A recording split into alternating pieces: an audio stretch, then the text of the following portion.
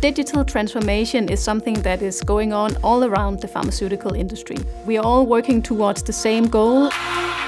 We produce 50% of the world's insulin, and we serve approximately 40 million patients around the world.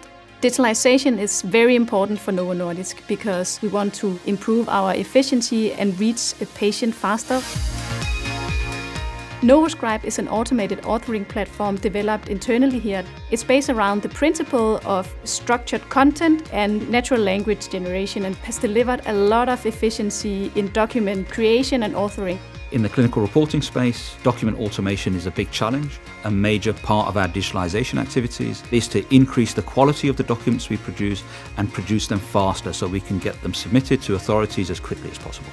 One of the traditional ways has been the adoption of content component management systems, or CCMSs. These have significant challenges. The reason we chose MongoDB was that it had been used across a number of different industries for a number of years, showing a high degree of success.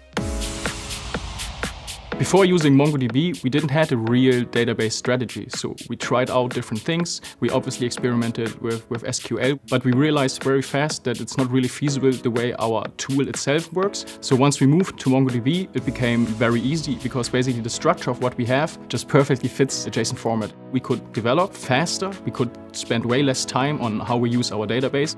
As a pharmaceutical company, we have very strict guidelines with regards to data retention, access control, disaster recovery. Using MongoDB Atlas, all of this is taken care of automatically. Our primary use case has been the clinical study report, which is a comprehensive document that we produce for all of our clinical trials. Previously, it took around 12 weeks to create and a significant amount of resourcing. Now we've managed to go down from 12 weeks to 10 minutes to produce each document.